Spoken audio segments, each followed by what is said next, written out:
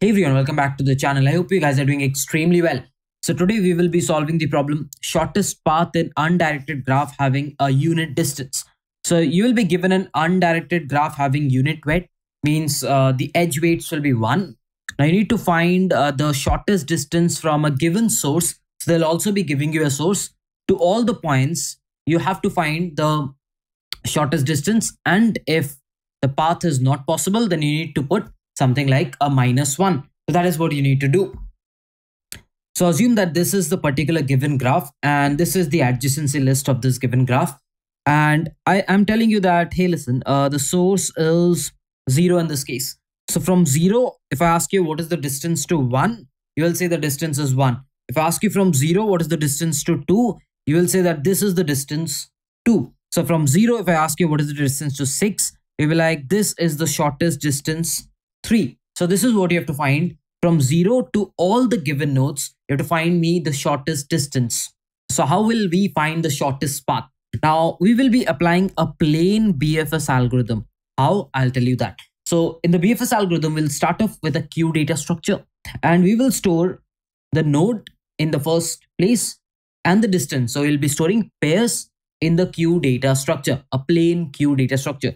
So since the source is given as 0, what we do is we insert 0, 0. Why 0, 0? Because you know the distance taken to reach 0 from 0 will be 0, right? So that is what we will store in the queue initially, right? Next, we will be declaring a distance array of what size? You see the number of nodes is 8. So make sure you declare such a size that you can fit in the index 8 as well. So we'll be declaring a distance array of size 9 over here so that we can fit in the index 8. Now all the places should be filled up with infinity. You can take a very big number which cannot be your answer, very big number. So what I've done is I'll be taking it as infinity. And remember, whatever source you are starting off with, just make sure you assign it with distance 0. Just make sure you rewrite infinity to distance 0. Now let's quickly start the algorithm. So initially, whatever is in the queue, just take it out and you say, okay, initially I have a node 0 and I have a distance 0 as well. Now what I will do is for the node 0, I'll try to figure out who are the adjacent nodes. And I see 1 is one of the adjacent nodes and 3 is one of the adjacent nodes. So node 0 can go to a node which is 1 and it can also go to a node which is 3. That can be easily, you can easily get 1 and 3 from the adjacency list. Now tell me one thing. If you are at node 0 and the distance taken is 0, and if you're trying to go to node 1 and you know that all these edges are having unit weights, all these edges are having unit weight. So can I say if this is taking a distance 1 and previously it was distance 0, this will be nothing but distance 1. Can I say this? In order to reach node 1, you will be ending up to take distance 1. So what you'll do is you will go to node 1 and you'll say previously, what distance did I take? Infinity. It means you never reached here. So now you're reaching with a distance 1. So what you will do is you'll say, okay, now I'm reaching with a distance 1. So can you please replace this with a distance 1? And can you take this node 1 with a distance 1 and put that into the queue data structure? Similarly, this will also be distance 1 because if you have taken distance 0 to reach node 0, from here a unit weight will take it to distance 1. So next, you'll say 3, you are taking a distance 1 and node 3 with a distance 1 will be put into the queue. Next, I can say the task of this one is done. And you'll move to the next node. Which is the next node? It's 1. So I'll say node 1 has taken a distance of 1. What does this signify?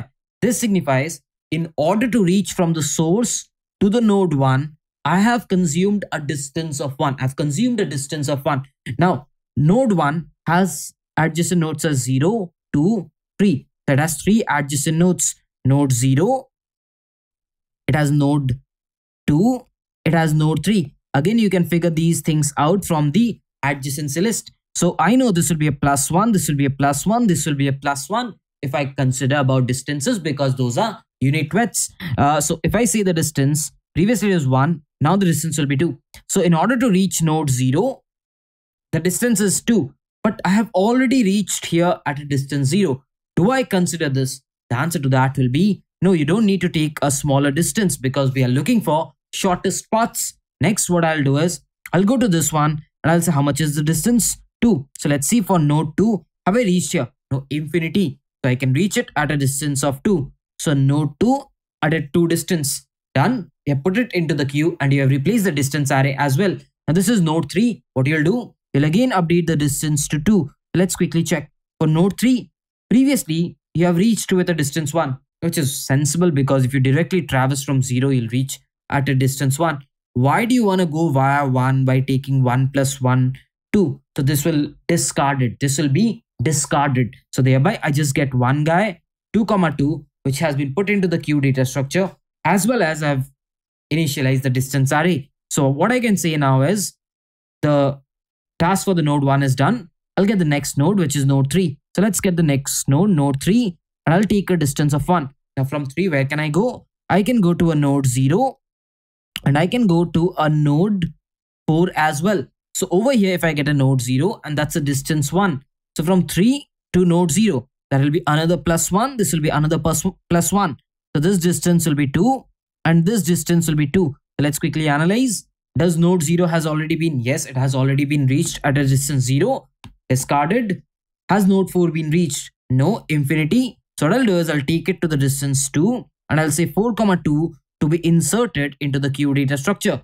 Node 3 is done now. Perfect. I'll get the next guy, 2, 2. So node 2 with a distance 2. Perfect.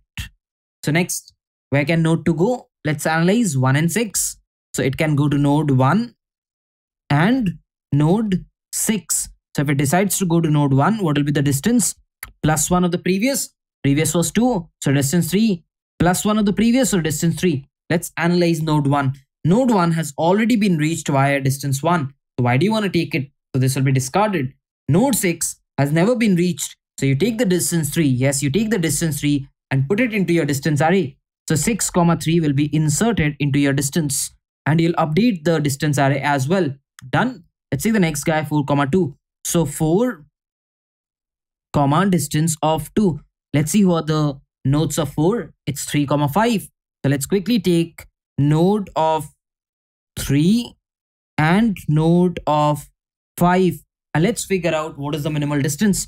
So if I figure out the distance, it will be plus 1 to it, which will make it distance 3. This will be also plus 1, which will again make the distance to be 3. So let's analyze node 3. Node 3 has already been reached with a distance 1. So I'll discard it. What about node 5? Node 5 is infinity. Node 5 is infinity. So this is the first time I'm reaching at a distance of 3. So 5, 3 will be inserted into the queue data structure. So what I can do is I'll quickly now erase this off. Perfect. Let's get the next guy. 6. So node 6 at a distance of 3. Perfect. So at node 6, where can I reach? You can reach a lot of guys, 2, 5, 7, 8. So what I'll do is I'll try to go to node 2, node 5, node 7. A lot of guys are there. Please try out everyone. Node 8. Let's see. For node 2, if I try to take the distance, it will be 4. Will I consider it? No, we have already reached it. So this will be discarded. So let's discard it. What will be the distance? 4 again. Have I reached 5? Yes, at a 3 distance. This is 4. So discarded. What will be this distance? 4. For 7, it's infinity. So you'll say 4 and you'll take 7, 4 and you'll put it. So this is taken. What about 8? 8 will have a distance 4 because I'll do a plus 1. So 8, 4 will also be taken into consideration. So what I've done is I've updated the distance array and I put it into the queue data structure as well. So I'll erase it. Perfect. Let's get the next guy, 5, 3. So node is 5. The distance is 3. So what will you do? You'll try to get the adjacent nodes of 5 again. That's 4 and 6. So let's write 4 and let's write 6 as well. What will be the distance? It's 3. So plus 1 more than it. The distance will be now 4. Over here, the distance will be 4 again. So what I can say is for node 4, the distance was previously 2. So I'll discard it. And over here for node 6, the distance was 3. So I'll discard it as well. So let's discard both of them. So we did not get any new shorter distance. So I'll just erase it. What is the next thing that I'll do? I'll take 7, 4. So from node 7, where can you go? Let's quickly have a check. 6 and 8.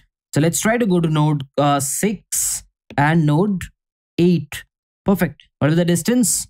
Can I say it will be a +1? So distance will be 5. Can I say it will be a +1 over here? So distance will be 5.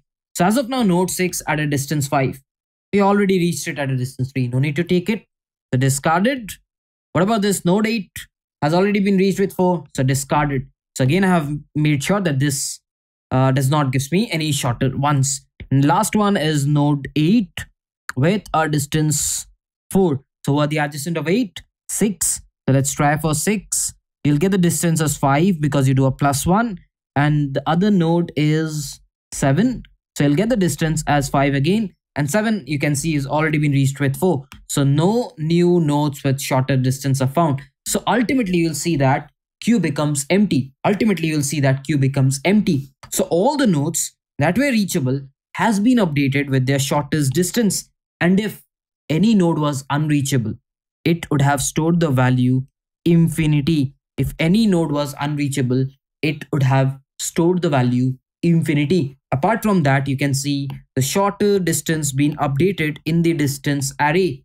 That is how easily you can solve this particular problem by following a simple BFS algorithm. And instead of a visited, we keep a distance array, which tells me what is the shortest distance that has been previously visited to this particular guy. So I hope you've understood the entire explanation. It's time to code it up. So as usual, I'll be coding the C++ code on the right, and you can figure out the exact similar Java code on the left. So what are we given? We are given the edges, the NM, and the source node. So at first we need to create the graph. So let's quickly create the graph. So vector of adjacency list, and then we can go across all the edges. That's how you do it. And if this is the vector, I can say adjacency of IT of 0 because that's the edge. And I can say IT of 1 is when you push it. Remember, it's an undirected graph. So it will have both side edges. So make sure you create the graph like this. So once the graph is created, what did I tell you? You need to create something as a distance array, right? So kindly go across and say distance of n, and everything needs to be initialized with an infinite value. So go across and initialize that with an infinite value. So distance of I will be, well, I'll keep the infinite as 189. And then I know the source, whatever is the source given, because source to source is always 0. So that is what I'll give. And right after that, what I'll do is I'll say queue, okay. And I'll start the queue with the source itself. So queue dot push. I'll keep the source. Now, what do I need to do? I need to travel in the queue till it is not empty because I need to perform a standard standard BFS rather. This is what I'll do. After this, I'll say int node equal to queue dot front. Once I've said that, I can do queue dot pop. And after that, I have to travel to all its adjacent nodes. That's quite simple. If you do this in this way, you can travel through all the adjacent nodes. What is IT? IT is an adjacent node to the node, right? So in order to reach from node, so till node, it's distance of node. From there, one more, because every edge has a unit distance. So one more, if that's lesser than to what I require previously to reach the node IT. So what I'll do is I'll go distance of IT 1 plus distance of node. That is what I'll do. And I'll ask the queue, can you please store it because it's a new node? So can you please go and store it? Once I've done that, I'll go back to the question and say, I'll read the question, and it says that you have to find the shortest path and return -1 if it is not possible. So I need to return a list. So really I can keep something like an answer of n size, and everything initially initialized to -1, and I can go across all the nodes, which is quite simple. And right after that, what I'll say is, hey, listen, if the distance of I is not equal to 189, because initially we stored 189 assuming that none of them are reachable. If it is not, then we know it's reachable, thereby it has updated its distance. So I'll say answer of I is equal to distance of I. So for all the nodes which will contain 189, it will stay as -1. Otherwise, we'll update the answer. And right at the end of the day, what I can say is, can I please return this list? Once you've done this, what you can do is compile and run this. So you'll see that all the test cases are running absolutely fine. So a quick thing. Why do we follow the queue method, and why not the standard algorithms that we are going to learn in the future? So if you clearly see that since it is increasing by +1, as you saw in the explanation, the queue will always store, like the first, it will store source, which will take distance 0. Then the next guys who will come at, that will always come at distance 1, because the edge weight is increasing by 1, then the distance 2 will come, then the distance 3 will come. So if you look at the queue, it's already sorted. First the source at 0, then distance 1, then distance 2, distance 3. It's already in the sorted order. So you don't need something like a sorted data structure to sort them in distance. That is why queue does work in a proper way, and the time complexity taken will be similar to what we usually take in a BFS algorithm. So you can call this as a BFS algorithm, where we have applied a slide of greedy algorithm to make sure that we always compress the distance, and this is how you can easily store it.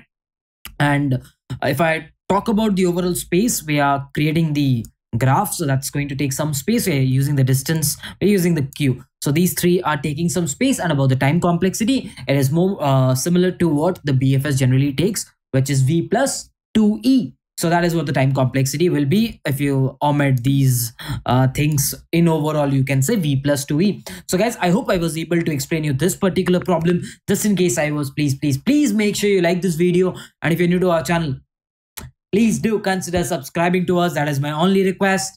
And if you haven't checked out our DP series and the SD sheet, the links are in the description. Please do make sure you check it out. With this, let's wrap up this video and meet in some other. Till then, bye bye, take care.